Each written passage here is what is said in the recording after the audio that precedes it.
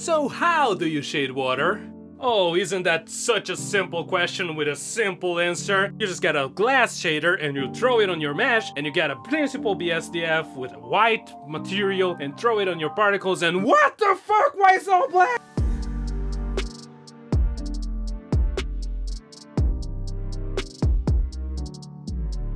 This tutorial will be kindly split into 3 separate sections for you. In the first section, we're going to discuss my general mindset when trying to achieve realism and realism with water specifically. Some of the challenges you may face when trying to shade water properly. In the second part, we're going to build a shader from scratch. I'm going to show you all the nodes I use and why and a lot of shading tricks. And on the third part, we're going to talk about particles, particle shading, and a bunch of particle tricks and whatever. Woo! Part 1. The first and most important thing of all of them is use real world reference. Get a video or photo or whatever of the type and scale of water you are trying to recreate or similar situations and similar biomes and whatever of the water you're trying to recreate, because water it's a universal solvent. Almost everything can be dissolved by water. So if you have this very red rocks and then you put this blue water and it doesn't like remove any of those red particles from the ground, this will just look alien, it won't look realistic. So the first thing you need to do, please get real world reference of the specific kind of water you're trying to recreate, because water is incredibly complex. You get clean water like tap water or dirty water from like a murky river in like a jungle or something. There's lots of organic matter, and there's the other kind of river water that is completely transparent, very clean, and is of a very dark blue. You have this incredible phenomenon on the Amazon, for example, where there's 2 rivers at 2 different temperatures merge with each other and they just don't mix for miles and miles because of the differences in temperature and whatever. So yeah, there is a lot of complex water. I don't even get me started on seawater. I'm getting ahead of myself. Second, use the correct index of refraction, IOR, this value right here. YouTubers, when they just do a simulation, they slap a glass shader on top of it and then they don't change the index of refraction. They just leave it as the glass. Okay, it's very similar. The effect is very subtle, but this will help you separate the glass from the water just like you would in real life. It gets me every time I see someone shading water with a glass shader without changing the index of refraction.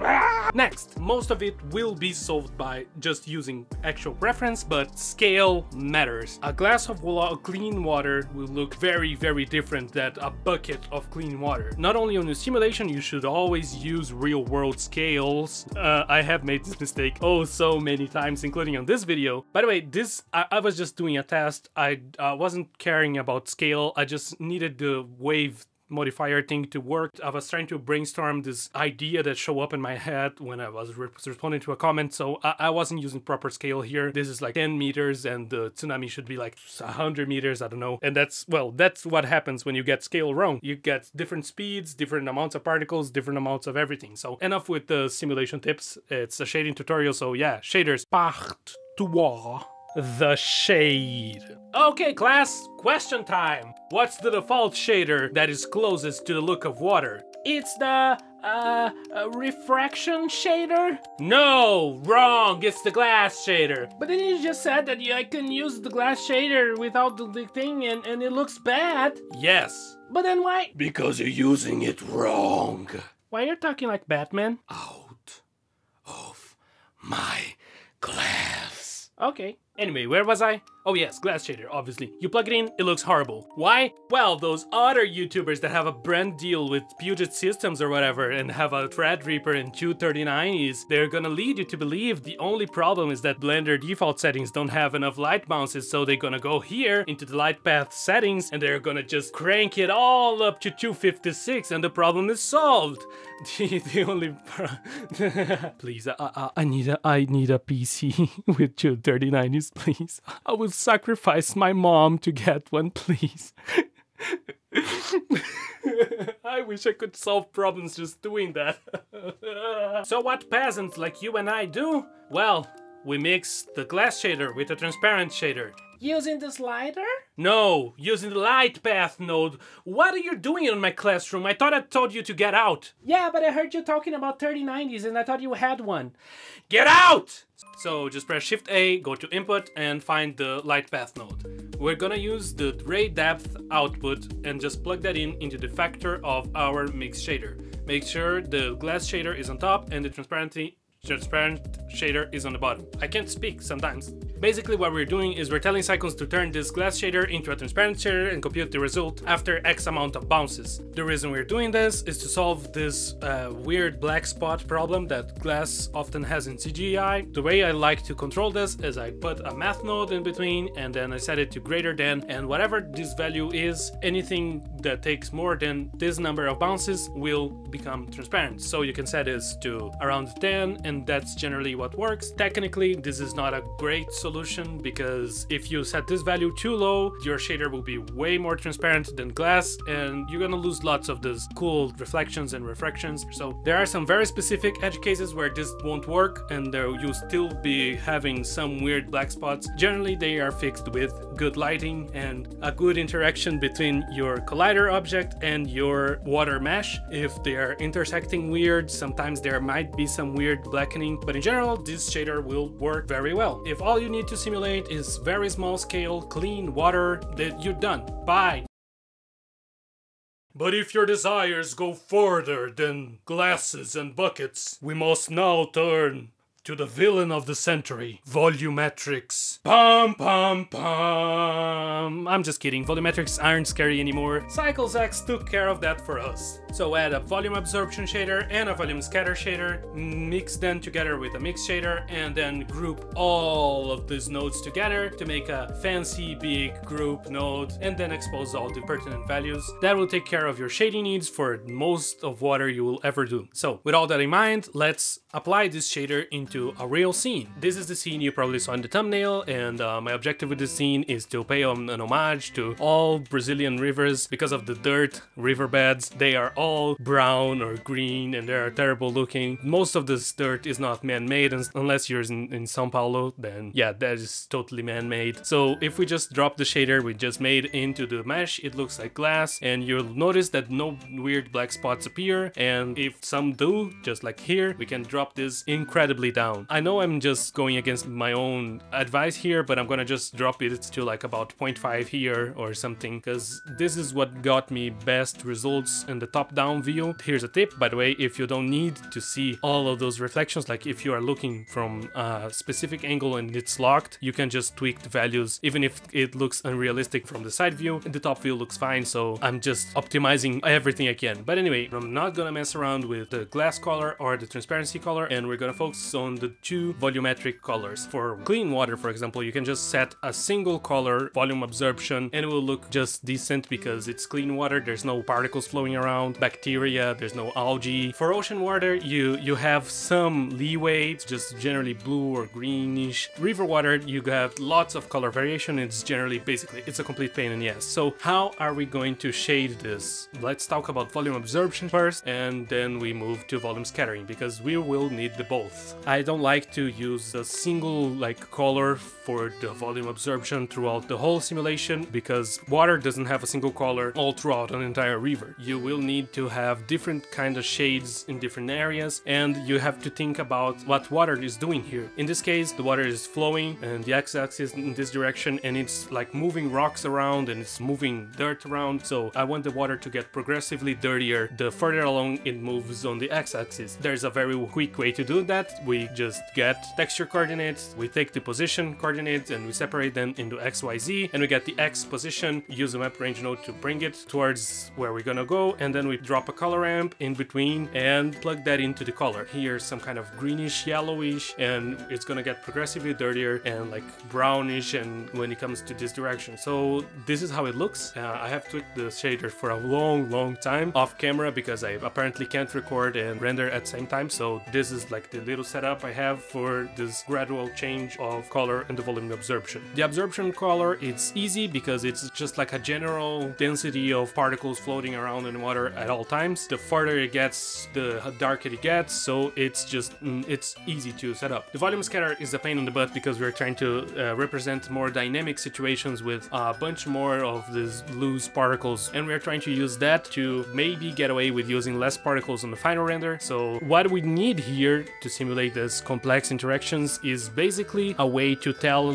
Blender where we want this volume scattering to occur. Water will be interacting with particles or dust or whatever. We want a thick layer of volume scattering with like a brownish color in the bottom where the water is presumably just making lots of dirt move around, and we need another layer of volume scattering like with a whitish color in where we usually get the foaming, because if you look at reference, if you look at like this waterfall right here, you will see that water itself gets whiter because there's lots of little microscopic trapped bubbles that you can simulate with particles, but it's better just to do it with volumetrics because it's less taxing on your system than millions and millions and millions of particles apparently. The way we get this is to a very, very clever texture that not that much people use. If you go into your textures menu here on the shader editor, you scroll down until you get point density. What this little node here does, it's basically magic. It takes particle system and display it as a volume. It takes every particle and assigns it a certain radius around that particle that it transforms into volumetrics. So if I just plug that in to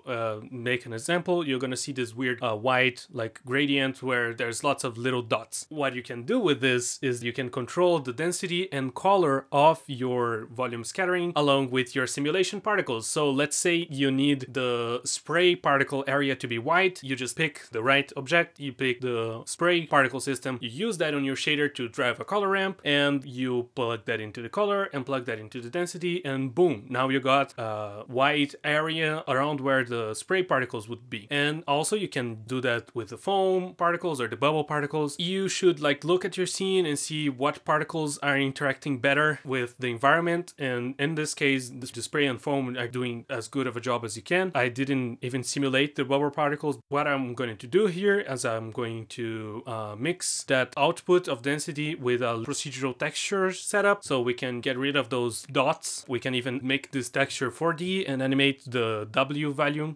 Here is my finished result. I did a lot of tweaking without recording because, well, I would be recording for 5 hours. Let me just give you the grand tour. Here is my little procedural setup. We got the density, we got a few nodes, math node, mix RGB node. All of this give us an output that subtracts the black parts from the dots. Instead of dots, they are now little puffs of noise texture. So if we render this, now we get this interesting foam. Just one more thing, I have exposed the mix factor between the volumes of absorption and the volume scattering, and sometimes instead of adding them together you just need to subtract one from the other. So if you use the same output here that you use to drive the density of the volume scattering and plug that into the factor, you will remove this volume absorption from everywhere there is a little bit of density on the volume scatter, and that will get rid of some weird artifacts that maybe happen. Sometimes it happens, sometimes it doesn't. We're basically done with the volumetrics, and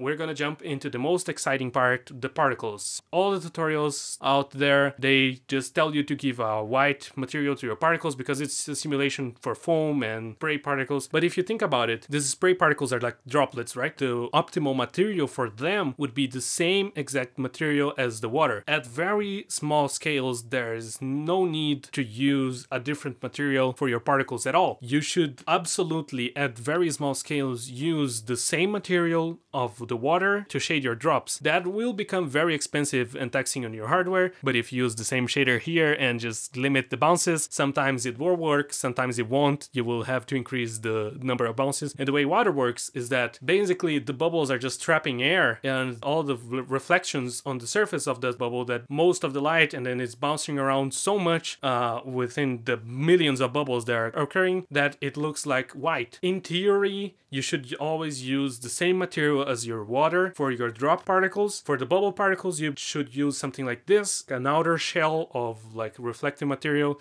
and there's nothing on the inside. And for your foam particles, you should use your water material with a volume inside of it, but that will be extremely expensive on your setup. It will look way more realistic if you are just looking for something like a still image. Use the same material as your water mesh for the bubbles, a material like this for your bubbles, and a material like, I don't know, this for your foam particles. What I usually do to save memory is that I use lots of shaders to mimic the real properties that would happen. If your camera is very distant and the particles are like smaller than 1 pixel, it doesn't matter. The smaller your scale gets, the more you will have to care about how the particles are supposed to interact with light. For example, at very small scales like 1 meter or below, you will always have to use just glass, glass, glass, glass, glass in all of them, all the particles. It's gonna take forever to simulate. The way you combat that, you can use various types of shaders. The first one you can use is just a white shader. It will kind of work. The second thing you can use is the shader I told you how to do on this Mantaflow tricks that I used for long periods of time before I start